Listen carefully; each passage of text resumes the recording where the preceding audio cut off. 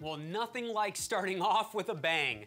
The first letter is to Ephesus, which makes sense from a geographical perspective since it's the closest city for the messenger coming from the island of Patmos. From a practical perspective, it makes sense since this is where the Apostle John was pastoring before being exiled. And from an importance perspective, it also makes sense. Since the establishment of the Roman province of Asia in 129 BC, Ephesus had always been an important administrative center. But sometime in the latter part of the 1st century AD, Ephesus supplanted Pergamum as the most important city in Asia, arguably the empire's wealthiest province. Located on the Aegean coast at the mouth of the Cayster River, Ephesus had a perfect location for both sea and land travel, making it a coveted gateway city. No wonder it was named Ephesus, which means desirable. Ephesus had an estimated population of at least 250,000, making it the 4th largest city in the entire Roman Empire, behind Rome, Alexandria, and Syrian Antioch, also called Antioch on the Orontes. It was known for many things: its medical practices in school, its magical incantations and spells, its prolific slave trade industry, its gladiatorial contests, as Ephesus was the first city in Asia to host gladiatorial fights in roughly 70 BC. And it was known for much more. During time of Revelation, the Emperor Domitian chose Ephesus to be the world center of worship to himself, and a massive temple was built to this man who loved to be addressed as Lord and God. But Ephesus's main claim to fame was that it housed the infamous Artemis Temple. And not just any Artemis Temple, the most significant temple of the most significant mother goddess cult in the entire ancient world. The Temple of Artemis was one of the 7 wonders of the ancient world in Ephesus. Its footprint was 4 times the size of the Parthenon in Athens. Countless pilgrims from all over the world visited her sanctuary annually. Aside from the Oracle Temple of Apollo in Delphi, the Temple of Artemis was the richest institution in the world. You may recall from the book of Acts that Paul upset the apple cart of the silversmiths who made statues of Artemis in Ephesus, and it caused a massive riot that spilled into the theater where the mob shouted for 2 straight hours, "Great is Artemis of the Ephesians!" It's hard to overemphasize the importance of Ephesus, not only to the Roman Empire, but also to the movement of Jesus Christ. From a biblical perspective, you have more followers of Jesus ministering in Ephesus than any other city outside of Jerusalem. Paul spent 3 years in Ephesus, by far the longest place he ministered during his missionary journeys. In addition to Paul, you have people ministering in Ephesus of the likes of Aquila and Priscilla, Apollos, Erastus, Gaius, Aristarchus, Luke, Tychicus, Timothy, and of course the Apostle John. What's more, according to church tradition, even Jesus' mother Mary spent significant time in Ephesus. It's a ridiculously important city, and how Jesus begins these letters with what he says to his followers in Ephesus is just as important. He has some positive things to commend them on, but he also has some really challenging words. And may we all have ears to hear as we dig into the letter to Ephesus. Yeah, good morning, everyone. I hope you're ready for this. As Brad said, what a letter to start in, John's letter to Ephesus. So if you have a Bible, please turn to Revelation chapter 2, and we're going to read from verse 1 through verse 7. This is the first letter that Jesus sent to the churches in Asia. Let's read this. Revelation chapter 2, beginning to read at verse 1. There we go. Okay. So, to the angel of the church in Ephesus write, These are the words of him who holds the 7 stars in his right hand and walks among the 7 golden lampstands. I know your deeds, your hard work, and your perseverance. I know that you cannot tolerate wicked people, that you've tested those who claim to be apostles but are not, and have found them false. You have persevered and have endured hardships for my name and not grown weary. Yet I hold this against you. You have forsaken the love you had at first. Consider how far you have fallen. Repent and do the things you did at first. If you do not repent, I will come to you and remove your lampstand from its place. But you have this in your favor. You hate the practices of the Nicolaitans, which I also hate. Whoever has ears to hear, let them hear what the Spirit says to the churches. To the one who is victorious, I will give the right to eat from the tree of life, which is in the paradise of God. To begin with here, I want you to note how many things the Ephesian church does well. This is a church that gets an awful lot right. Now, you note at the end there it says they hate the practices of the Nicolaitans. We don't really know who the Nicolaitans were, what they taught. Some people think this traces its way back to Nicholas, one of the 7 in Acts chapter 6, but quite honestly, we don't know. But the point is, there was a strong group who taught false practices, and Jesus commends them, having challenged them. He commends what they did there. That's a lot that they've done right. But as we've already noted last week from Steve and here from Brad, there's always a challenge, and Jesus has a challenge that he gives to this church, and it's a challenge to love. But in order to understand what that love is, I want to back up a little bit and point out that when we understand Ephesus, we begin to understand why Jesus commends the church the way he does. In Acts chapter 19 and verse 35, the city of Ephesus is called the guardian of the temple. The guardian of the temple. The word guardian here is the Greek word neokoros. Koros means to sweep. So the city became known as the sweeper of the temple. Josephus, the Jewish historian, used the same word, neokoros, to talk about the Jews' attitude towards their temple in Jerusalem. Neokoros, Acts 19:35, refers to then how the city's population understood their role in the worship of their temple. They were servants of a religious movement that Acts 19:27 tells us spread to the entire world. So basically what kind of the temple in Jerusalem was to the Jews, what the papacy, the Rome, was to the Romans, the temple of Artemis was to the city of Ephesus and to the Asian world. Artemis. Artemis was the twin sister of Apollo. She is one of the 12 gods of the Olympia.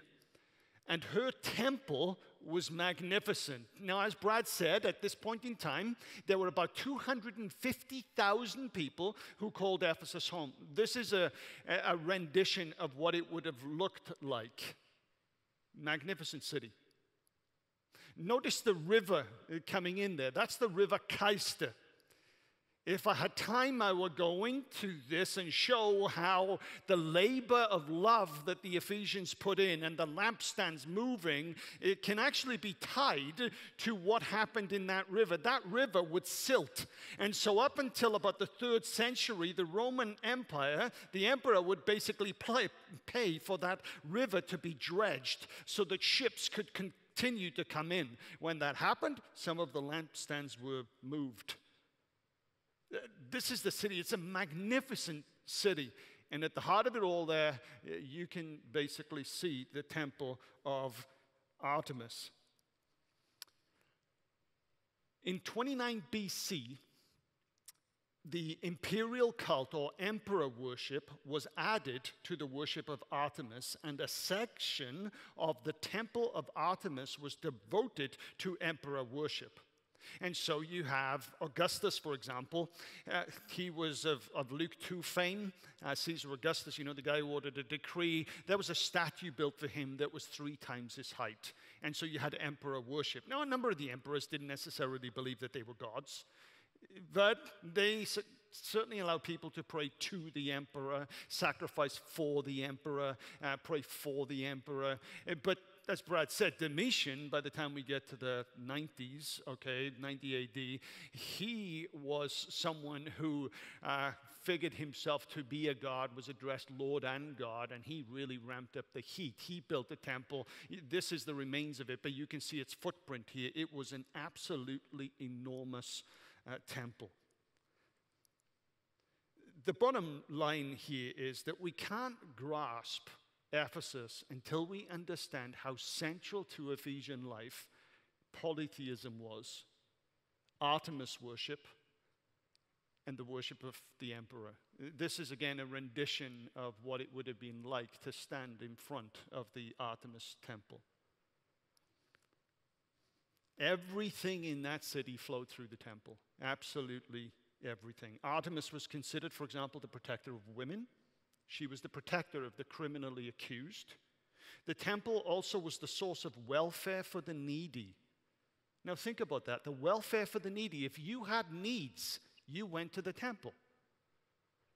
Is it any coincidence then that we have the most detailed criterion of benevolence in Paul's letter to Timothy, who's stationed in Ephesus? You see, what would happen is that some of the needy, the widows, would step out of polytheism into Christ, and they would therefore miss out on state-funded support. In response to this, Paul writes the most detailed criterion of benevolence that we get in the entire gospel. I'll say it again. You cannot understand John's letter to Revelation until you deal with the Artemis cult, until you deal with Artemis' temple. Not only was it the source of welfare, it was also the point of social connections.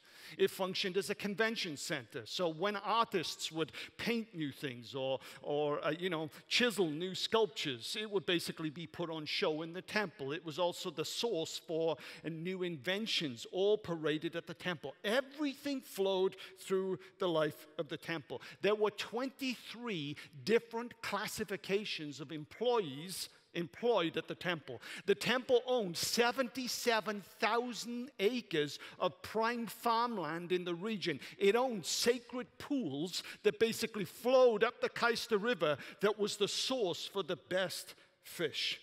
Every year in the months overlapping March and April, there would be this festival called the Artemisia, where Artemis, the god, and 29 other gods were paraded through these glorious city streets and led into the grand theater of Acts 19 fame. Everything in this city revolved around the temple. You do not understand Ephesus unless you understand the importance of Artemis and the imperial cult.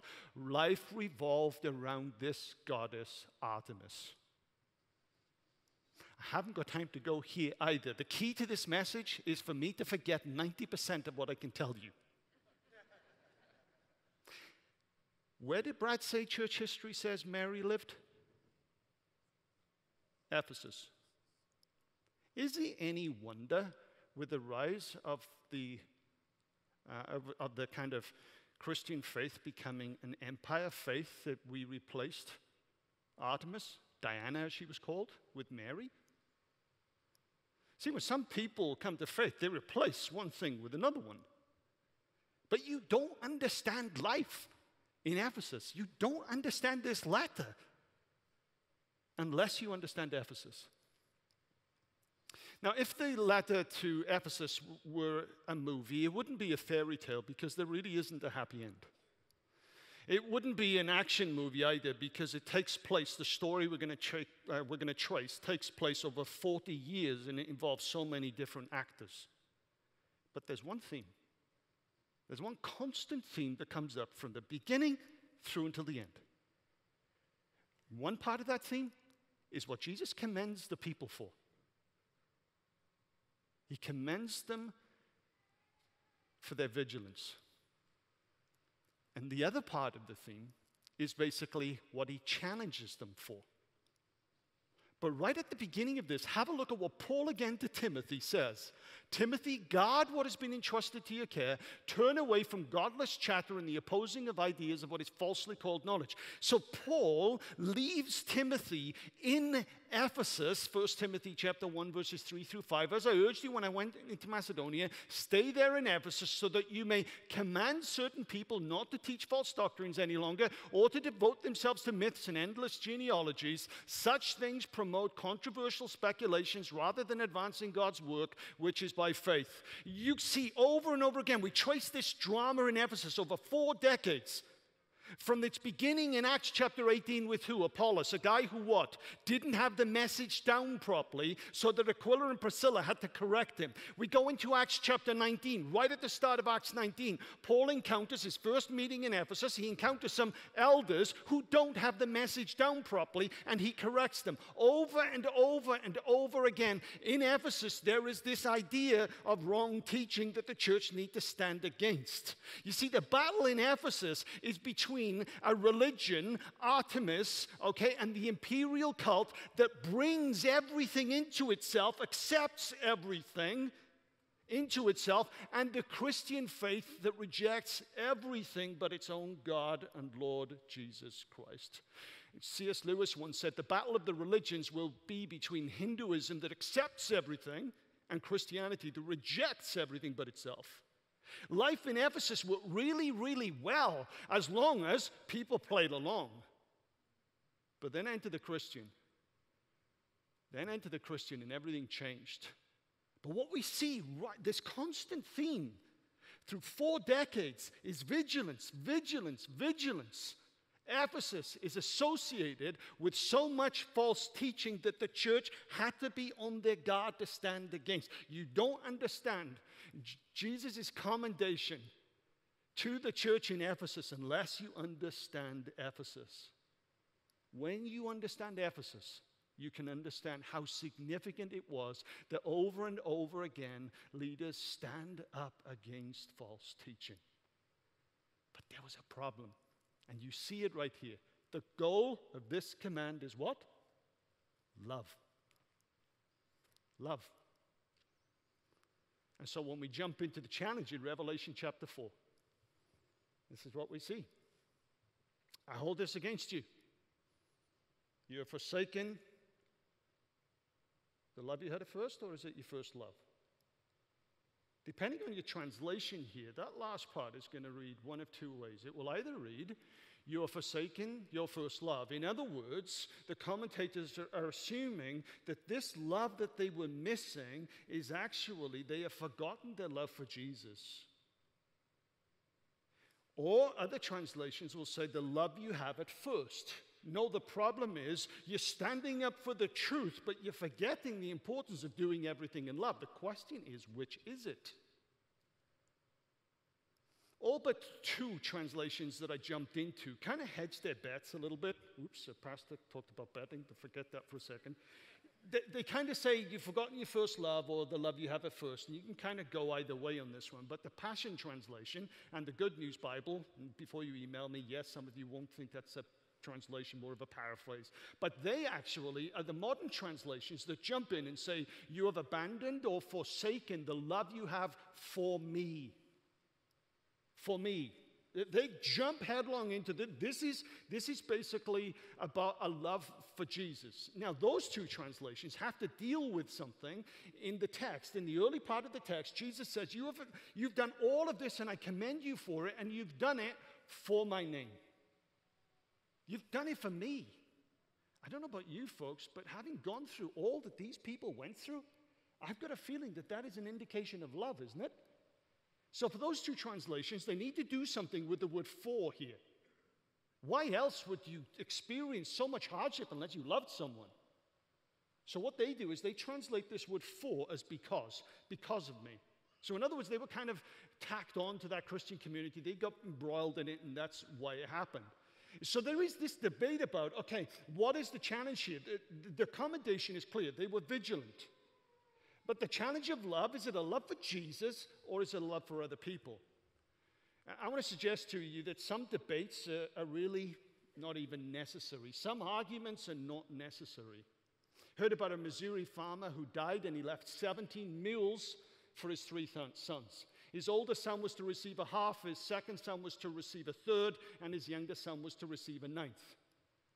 The sons argued because they realized you couldn't get a half, a third, and a ninth from 17. So they argued. The uncle in the neighboring town realized what was going on, hitched up his mule, drove over to the kids, put his mule with the 17 to make 18. A half of 18 is 9, a third of 18 is 6, ninth of 18 is 2, 9 plus 6 plus 2 equals 17. He hitched up his mule and he rode all the way home. Some arguments are completely unnecessary.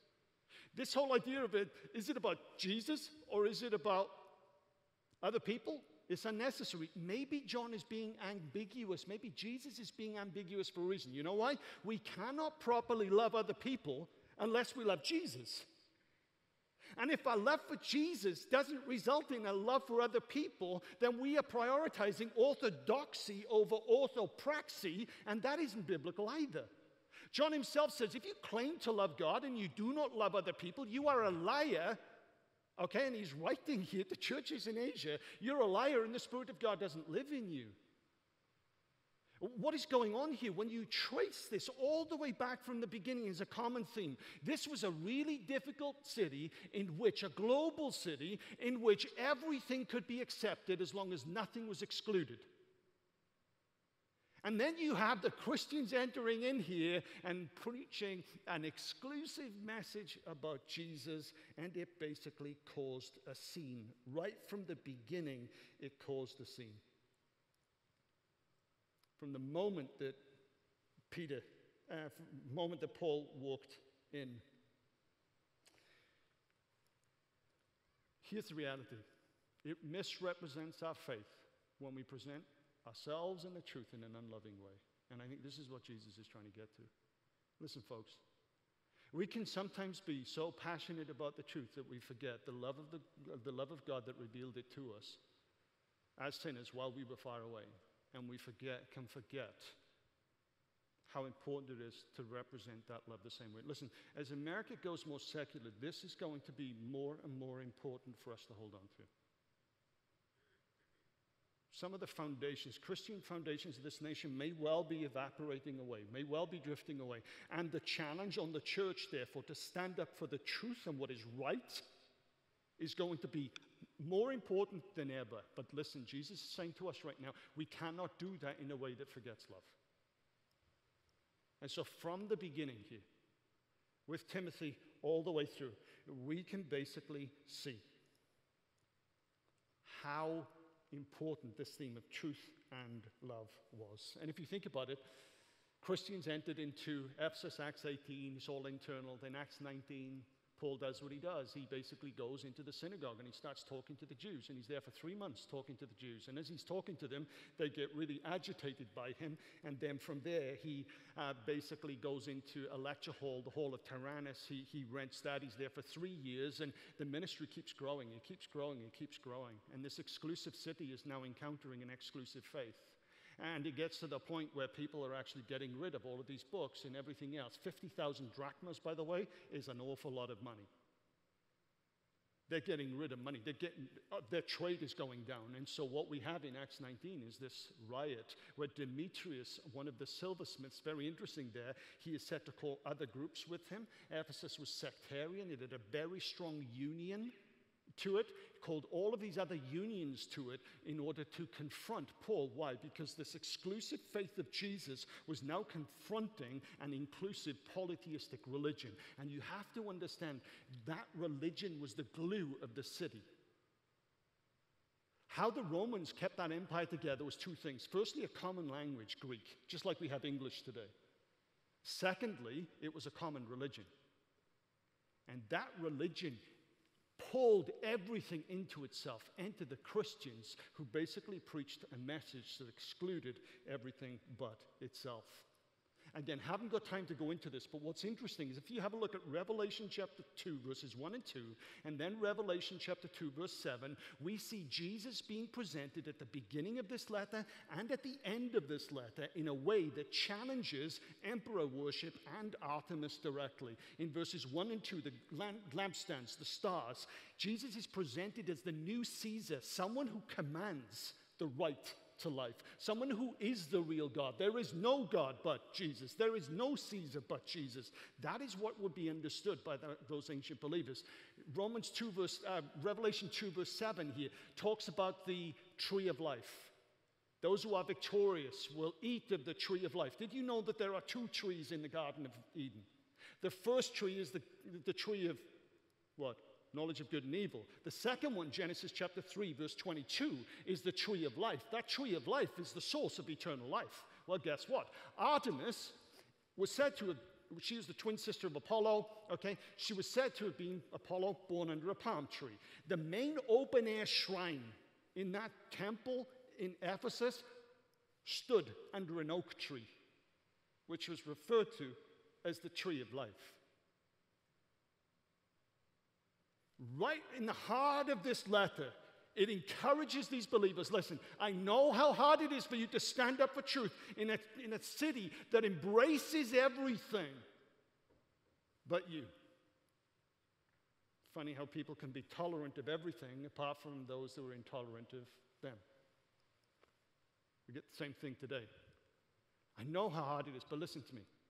I am the one who has the right to rule, not Caesar. I am the one who gives you not just everlasting life. Look at Proverbs in the tree of life. I give you life while you live right now. Do not abandon me just because the heat is being turned up. So what we have in this letter, both from the biblical text that I'll show you and also from the context of Revelation itself and archaeology and history, it is a pretty clear message. Listen, it is not easy standing up for the truth in a polytheistic kind of inclusive society, but listen, my message must be held onto. So what I want to do here is I want to present this letter to Ephesus within the context of the continuing story of God's work in Ephesus right from the beginning all the way through. And what we will see is nearly everything here can be put through this filter of truth and love. Truth and love. What we discover is that when Paul told Timothy to stay in Ephesus, he said God. That word God, okay, really uses a word or embraces an idea the commentators say sums up Jesus' commendation to the church in Revelation. It's the word vigilance. They were vigilant. Has the idea of guarding it. Timothy, guard the truth. Watch out. Over and over again, we see this word coming up. It's the idea of vigilance. So in a 2x2, some of you use them for business. This is a 2x2. And what you'll do is you'll put two ideas there because these ideas allow you to tap into a bigger picture with more information. So what I'm going to be able to do with this is for the next 20 minutes or so, I'm going to take you through Ephesus from beginning to end. And by doing that, we are going to be able to understand clearly what Jesus meant when he said, listen, I want you to protect the truth, but I do not want you to forget love. And if you forget love, you need to repent. You need to turn around. You need to walk the other direction because truth cannot be presented in a way that forgets love. And at the end of this, what I want to do is I want to ask that question, so how did they do? The great thing about Ephesus is it's Ephesus, and people didn't stop going through there. And so we have letters, we have writings from the church in Ephesus that, again, ties back to this theme. So that vertical is vigilance. They need to be vigilant. They need to protect the truth, but at the same time, that horizontal axis, they need to present love. So let's ask this question. When someone is vigilant without being loving, what kind of quality are they manifesting? When I thought about that, I put down this word, suspicion. If we're being vigilant without love, we're not just being weary or cautious, if this is what we do over and over and over again, we are actually living suspiciously. The bottom line is relationships are built on trust. When you have vigilance without love, you have suspicion. Now let's make this clear as well. To be cautious is not wrong. To be weary is not wrong. But to be cautious all the time is the problem, because a skeptical mind will see the proof it needs wherever it looks. This is the problem. Now remember, the city of Ephesus is highly mobile, it's highly polytheistic. People coming in and people coming out. And so believers needed to be vigilant. There's not a problem with being vigilant. But here's the point. If all they ever did was play detective, relationships would break.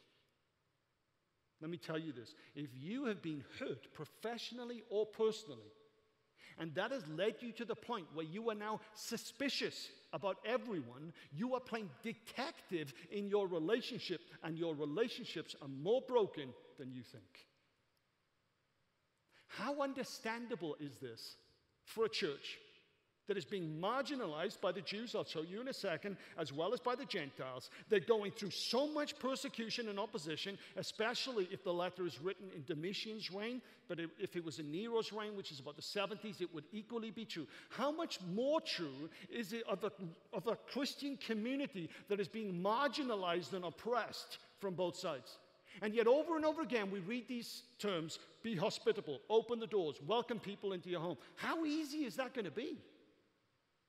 It is so easy for them to be suspicious. And so by suspicious here, we're talking about constant vigilance to the point where a commitment to the truth prevents real relationships from forming and deepening. And again, if you're here and you've ever been betrayed, you know what I'm talking about. Know what I'm talking about here. How do you learn to trust when you've been hurt? One of the notable factors of Christian ministry in Asia is that the constant opposition that they faced. We see this in Acts 19. I've already referenced it here, but there's the verse Acts 19:9. When Paul was ministering to the Jews, some of them became obstinate. They refused to believe, publicly maligned the way, so Paul left them. He took the disciples with him and had discussions daily in the lecture hall of Tyrannus. Why would he go there? Well, the Western texts tell us that he did this between, I think it's 11 and 4 or 1 and 4. Why would he do that? Well, that information is really important. He would go to the hall for 3 reasons. Firstly, and this is important, the Christian community is growing. It offered more space.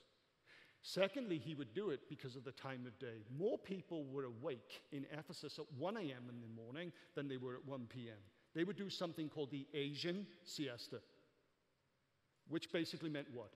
More people would actually be able to come at that time in the day because they would not have no other responsibility. We get the picture here of a growing community of people, and this is what alienated those silversmiths. Because all of a sudden, they're losing traction. All of a sudden, this Christian community is undermining the entire way of life. And as a result of that, the silversmiths riot, and Paul is nearly lynched, apart from the fact that a group called Asiarchs, I think it's in verse 31, if you want to look at that, actually come to Paul's aid and try to encourage legal ways to deal with this. Why? Because this was an empire that basically allowed everything to exist, providing you didn't undermine the very nature of the religion that drove the city. So what we see here is opposition. In the face of opposition, suspicion is normal. Now, what's also interesting is when you look at this, the vigilance of believers in Acts led to Paul forcefully leaving, told, you need to get out of here or they're going to kill you. All of these places, Thessalonica, Berea, Iconium, Damascus, Jerusalem. So what's my point here? Being vigilant is not wrong. Only being vigilant is wrong. I remember I came home from seminary at the end of my first year, and we were doing some special meetings one week, invited some guests in, and did an altar call one Sunday night, and a number of people came to faith, including some of the people I'd invited from our street in Wales. The church wasn't big, so if I'm kind of standing here, the entire church is probably just like this front section here. And I looked, and there at the back left was two guys sitting there that I'd never seen before, and they had black pants on and a white shirt. Any of you know kind of people, religious people that wear black and white? I'd never seen a Latter-day Saint before, especially not in Wales. I mean, I traveled around and I taught about him, but I looked, and what was funny, one of the guys who came to faith in Christ left, and I saw these guys look at one another, get up, and follow him out. So I walked out of the church, and I watched as these guys followed him home. Through the week, I made some connections, and I discovered that these two Latter-day Saints had jumped on this guy who'd made a commitment for Christ, and they were trying to disciple him in the Latter-day Saint way, and this guy didn't know any different.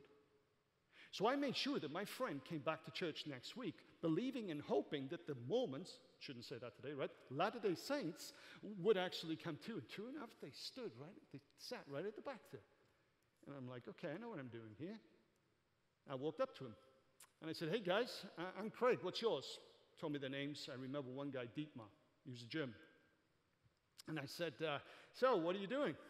And they tried to be all kind of airy-fairy about what they were doing. And I said, look, let's just cut to the chase here. You're Latter-day Saints. And they looked at me, and I said, more than that, I saw last week as you, and I sang what I saw. And I said, hey, I called to the church, and especially young adults. I said, young adults, come over here. And they're about 25 or 30, right around in the circle. And I just pointed out to those 25 and 30 the key differences between their gospel and ours. And I said, guys, you make up your mind, but I want to tell you, Jesus said, even if an angel of light preaches another gospel, other than the gospel that is being preached, let them be cursed. Dietmar lasted about a month before he was sent home to Germany. He could not do it. I want to tell you, vigilance is important. And sometimes vigilance needs to be firm. We have to go around with our eyes open. The problem that is being dealt with here is it's a lot easier to do this when we've never been hurt. When we've been hurt, when we've been betrayed. It's so easy, basically, to live suspicious. And as soon as we're suspicious, our vigilance puts our relationships on a course to an ultimate end. They will never work in the way that they should. Look at this text too. Is it surprising? Acts 20. Paul goes to Miletus, 68 miles south. Why doesn't he go into the harbor at Ephesus? Two reasons. One, it was possibly being dredged. Secondly, he couldn't because of a kind of hit on his life. Take your pick. But look at what he says to these leaders in the church in Ephesus. Keep watch, be shepherds. Keep watch, do it in love. Keep watch, be shepherds. Over and over again, right from the beginning, we see this, and I want to suggest to you that what we see in the beginning, we see at the end, and we can trace it all the way through. Listen, when you stand up for the truth, God says to you, do not be suspicious. Be vigilant. But vigilance on its own is never a scriptural thing. Remember what we said a couple of weeks ago? Vigilance without thanksgiving leads to hopelessness. Vigilance without sobriety leads to anxiety. Vigilance without love leads to suspicion. And that is not the way that God calls us to live. Next part of this, vigilance and love. What is love without vigilance? It's basically dilution. Some of you may well be listening to this thinking, you know what, I'm too suspicious. I need to put more love into my relationships. But there's a problem, right? Whenever there's a corrective that comes, you can often go too far. So a modern example of that, prosperity theology, right? The kind of approach to people in ministry years ago was, you know, God, you bless them, we'll keep them poor. And so what you had was people going back into the scriptures basically saying, wait, financial blessing isn't a bad thing, but what did you have? You had it going way too far. The whole idea of prosperity theology is just a different gospel that God is bound by law to bless us. There's a reaction that goes way too far. This is what can happen in a message like this. You can hear me saying, listen, you need to put the love back in your defense of the truth. But then what can happen is you become so loving that you never stand up for the truth. And then the truth just gets watered down. We just need to include everybody. We just need to embrace everything. And so what we see in the scriptures here, especially from John in 2nd and 3rd John, why is this important? These are written about 85 AD, about 5 years before John would have penned Revelation. He's either in Patmos when he writes them or in Ephesus. He's writing letters here to believers, probably around Ephesus, but certainly in Asia. He's writing, and look at what he says here. And he's writing, by the way, to a woman. I wish I could go into this again. Artemis, a woman. Mary, a woman. Paul says, I do not permit a woman to speak. Where is he in Ephesus? Why would he say that in Ephesus when in Corinth he said that a woman could? Folks, a lot of debate is unnecessary. Look at the history and we'll find out what's going on. There's a context for this.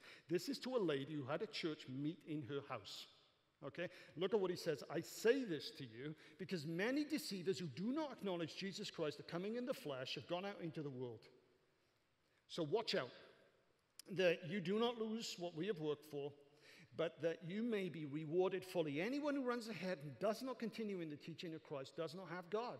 Whoever continues in the teaching is both the Father and the Son. If anyone comes to you and does not bring this teaching, do not take them into your house or welcome them. Anyone who welcomes them shares in their wicked work.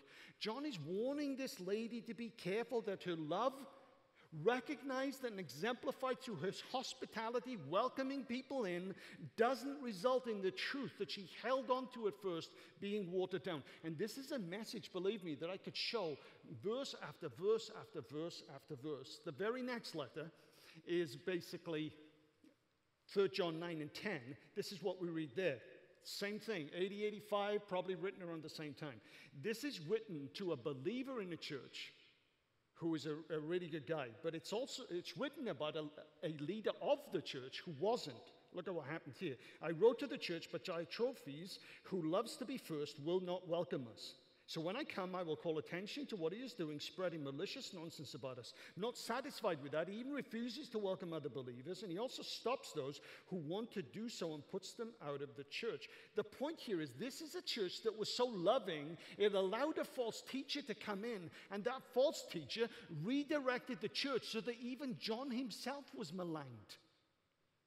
John is saying, listen, folks, when I talk to you about love, I'm not asking you to abandon the truth. I'm just saying that if your relationships are only ever built on love, that there isn't a clarity of what is true and right and honorable, your relationships really are built on something other than the love that comes from God.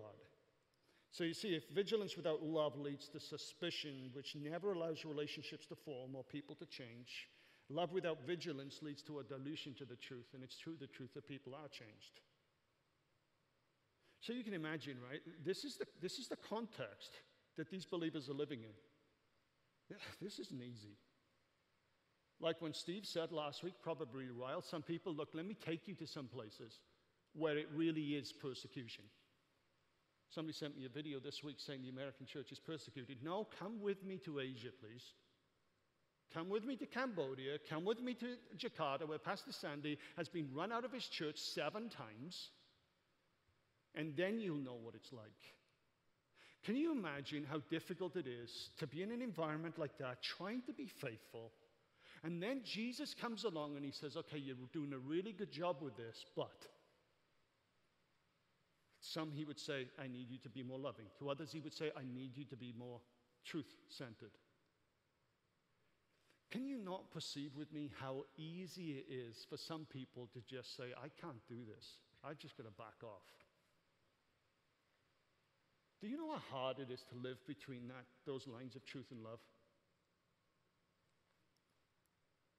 It's really amazing. Some of the most difficult times in ministry for me emotionally have been when I have needed to confront truth in leaders in love, and the people that should have stood with me, and I'm not talking about here, the people who should have stood with me backed off because they wanted to keep themselves safe.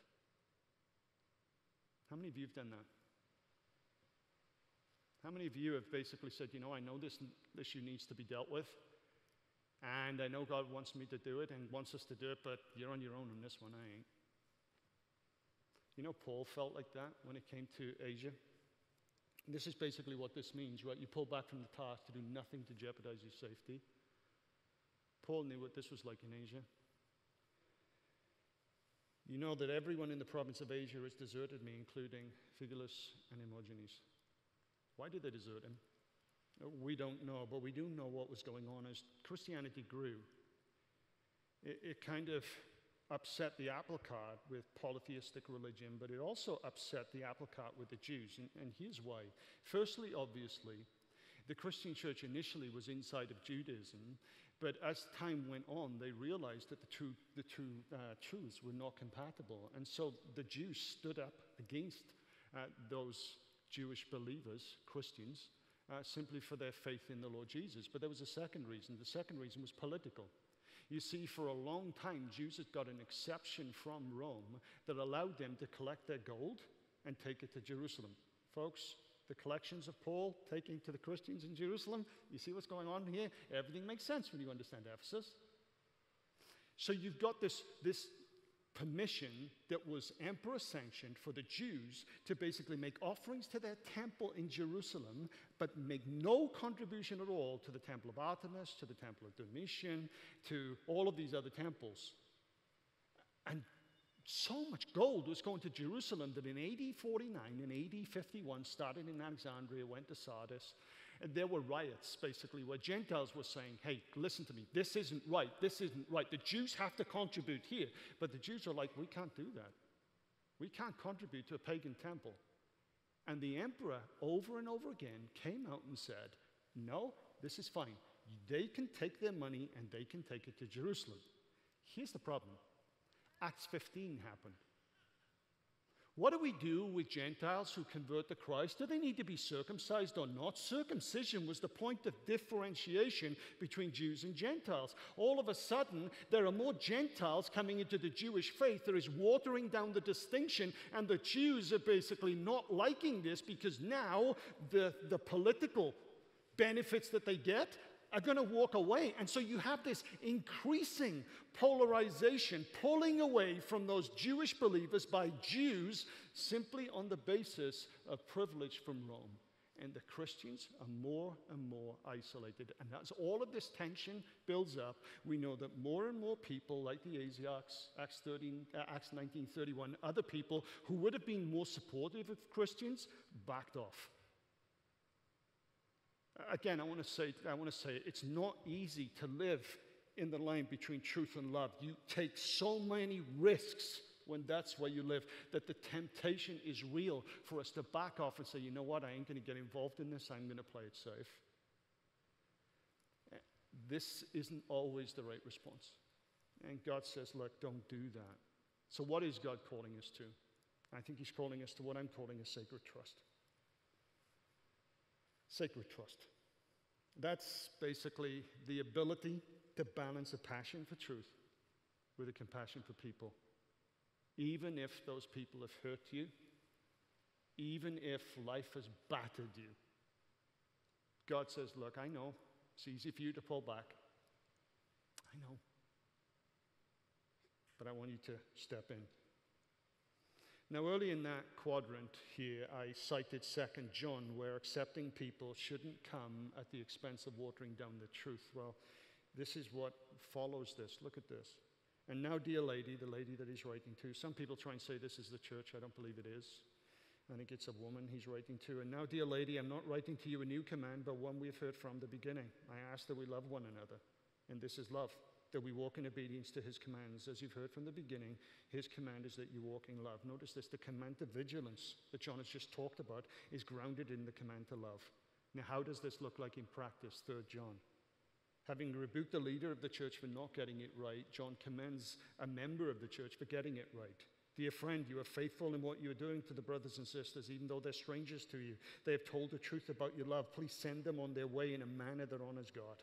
It was for the sake of the name. Notice the name, for the name. Revelation 2:3. It was for the sake of the name that they went out, receiving no help from the pagans.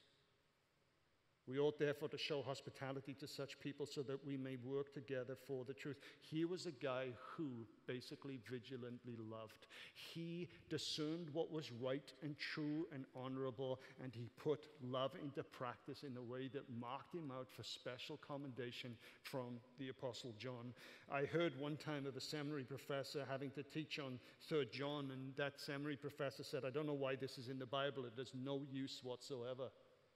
I thought, you clearly don't know the history of the text. This is supremely important for what local churches are supposed to do with missionaries, if not anything else. But again, let me bring all of this home. This is what this looks like for all of us, right? We're called to practice the truth in love. Truth only, we're going to be suspicious, we're going to be hard, we're going to be harsh, our relationships will suffer. Love only, we're going to water down the truth, we're going to dilute things, and the ministry of Christ in our own life suffers. If it gets too hard for us, we're going to back off, and we're just going to play it safe through all of life. That's the wrong response. God calls us to a sacred trust, but this is where it comes home. Again, how many of you have been betrayed, professionally or personally, and you have ever found yourself saying, "God, I will never love like that again"? It's a natural response. It's a natural response. So what's the solution to that? Psychologists tell us that the solution to this is actually not to think about trust. See, you can't think about trust, they'll tell you, for as long as you're holding on to the hurt. What the Bible tells us we need to do is not think about what we should do. What the Bible tells us to do is to run to Jesus and ask him to help us do what we cannot do. And that's why the idea, and I believe this refers to the way that they were loving other people, how they were interacting with other people. But what John is making it abundantly clear is, listen, people, you cannot do this unless your love for Jesus grows. We have to press into Jesus. God has prepared a place for you and me, and it's right in his heart. It's right in his heart. Counselors will call this, often with people working through betrayal in a marriage relationship, they'll call it a wise trust. See, vigilance is important. But at the end of the day, if we live our lives constantly suspicious, it just destroys relationships. And the more we've been hurt, the easier it is to do. And Jesus is saying to this church, you have done so much. But hey, I need you to love, and this is so important to me that I actually need you to repent. So here's the question, how'd they do? How'd they do? One of the great things about Ephesus is it's Ephesus. People kept going to Ephesus. So if you take the latter date for John, which is where we land, written around the 1890s, in 105 AD, 15 years later, there's a guy called Ignatius, Bishop Ignatius. And Bishop Ignatius goes through Ephesus. And as he goes through Ephesus, he is so blown away by what's going on. Now, Ignatius is going through Ephesus on his way to die. The persecution is real. He is basically on his way to his death. And he stops in Ephesus. Believers minister to him. And he writes a letter to a guy called Onesimus. Heard that name before? Onesimus is probably, we think, the guy that Paul met in a Roman jail cell. This is the guy who was owned by somebody in Colossae. Probably the church met in his house. Know the letter to Philemon? Paul encounters Onesimus in Rome, leads Onesimus to Christ, and said, the fruit of your repentance will be that you will go back to Philemon and face your punishment. Could have been death. Onesimus goes back, and Paul has that letter, Philemon, with him. And Paul begs Philemon not to punish him, but to bless him and to include him.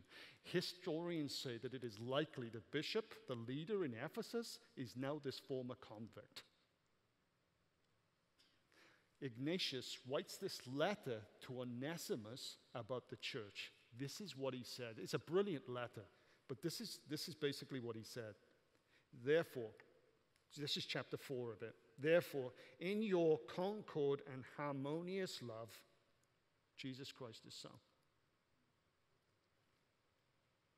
and man by man become a choir, that being harmonious in love and taking up the song of God in unison, you may with one voice sing to the Father through Jesus Christ, so that he may both hear you and perceive by your works that you are indeed members of his Son. That's how they did. Jesus says, repent or I'll move your lampstand. That city of Ephesus moved over and over again as the river silted up, but that church radiated the light of Christ for as long as it was there. 15 years later, how did they do? I haven't got time to go into this. AD 155, a guy called Justin Martyr. If you read church history, Justin Martyr is amazing. Under Justin Martyr's leadership, the church exploded to about 20 million, we think. 155, he goes through Ephesus. And in Ephesus, he meets the church, and he has a conversation, a debate with a Jew by the name of Trypho. And we've got the record of the conversation. And right there, and remember, this is an opponent. Right there at the end of this letter, Trypho basically says, Onesimus, it is so sad that we cannot stay and enjoy more fellowship. It is such a disappointment to me because what we have here is so much common ground that I wouldn't have thought it. And he basically thanks Justin Martyr for the way that he'd received him. There's this beautiful picture here of the change that had taken place, not just internally between the saints and their love, but also externally between those that opposed the Christian church. And it's just a beautiful picture. And church, I think this is what God is calling us to. For some of us who have been betrayed personally, professionally, God is saying, listen, I know it's hard, but live in that quadrant. Live with a sacred trust. Press into me and allow me to heal your hurt and your pain. And then you will learn to love again. Secondly, I think he's saying it to us as his church. In a world that is becoming so inclusive that exclusive truth of Jesus Christ is becoming abhorrent to many. In a sense, history isn't moving forward, history is moving backwards. And when we look at this letter, we see Jesus challenging us. Listen, stand firm in the faith. But as you debate, as you dialogue, as you live, as you resist, let's do it in love. Let's go to God in prayer, shall we? Let's pray together.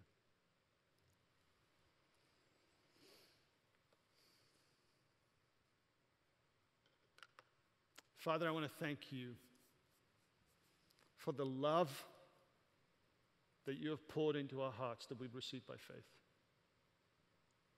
Scripture says over and over again, this is love, not that we loved you, but that you loved us and Christ died for us. Father, I just pray that through this week, your love would overwhelm us. For those of us who are feeling the pain of hurt and betrayal, maybe recent, maybe years ago, and just listening to these words, it just comes up again. God, I pray that your love would set them free. Father, I pray that through knowing you, their hurts would be healed, and their love and their trust would grow. Let their relationships moving forward be far deeper and far more significant than they've ever been to this point. And for us as a church, I pray that you would help us to be as vigilant with the truth as the Ephesian church was. But Father, may we do it in love. In a season of so much animosity and hatred and dissension and division, may we, Father, love one another with the love that you have given to us. But may we also love those who oppose us, who stand against us. And Father, may they respond to us as Trypho did to Justin Martyr in commending the way that we live. Father, we love you and we thank you. In Jesus' name.